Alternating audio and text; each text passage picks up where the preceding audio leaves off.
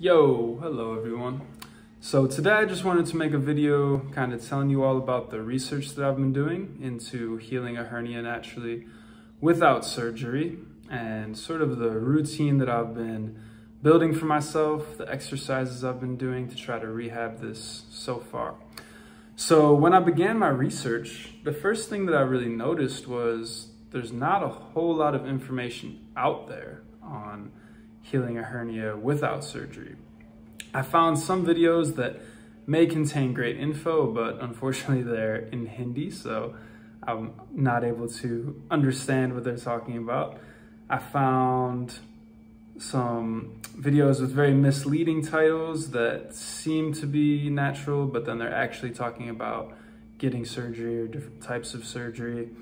I found one guy who's rocking a half mustache and doing some crazy stomach vacuums who recommends this paid yoga course, which could be great to be fair, but it doesn't have any reviews, so I may check that out in the future, but for now I'm trying to work with things I can find more for free on the internet, right? And I found some yoga routines that look great at first glance, but when you dig a bit deeper, look into the comments, you could see that people definitely do not agree with the yoga asanas or the exercises that they're recommending and think they could be counterproductive or perhaps even dangerous. However, with some time and effort, I was able to find a few good resources here on YouTube, as well as a few other websites and articles that have been written.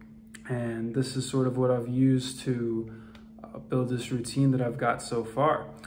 So yeah, I'm going to show you guys what I've been doing so far. And just bear in mind that, I'm learning as I go. I'm trying to find resources, other people who have done it, other people who have healed hernias naturally. And just because something works for me or something's worked for somebody else doesn't mean it would be good for everybody. Everybody's body is different. And, even the hernia could be very different in which type of hernia it is, how big it is, the root causes of the hernia. So I'm just showing you all the research I've done and what I've been trying so far, and everybody should do their own due diligence in their own research, as well as seeing what feels good with their body and what effects it has.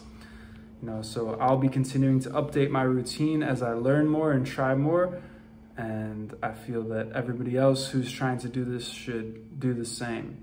I'll link some of these resources in the description, and yeah, let's get into it.